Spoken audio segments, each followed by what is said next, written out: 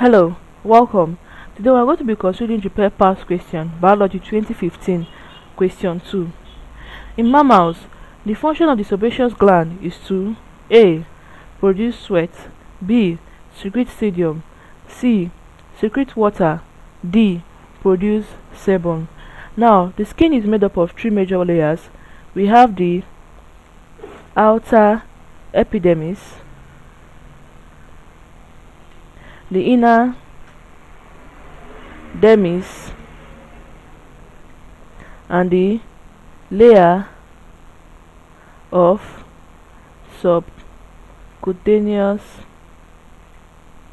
fat. Now, this sebaceous gland is found in the dermis, and its major role is to produce sebum. Now, this sebum helps to protect the skin from external factors and also prevent dehydration. So now we have seen that the correct option here is D, produce sebum. Now, the part of the skin that produces sweat is called the sweat gland.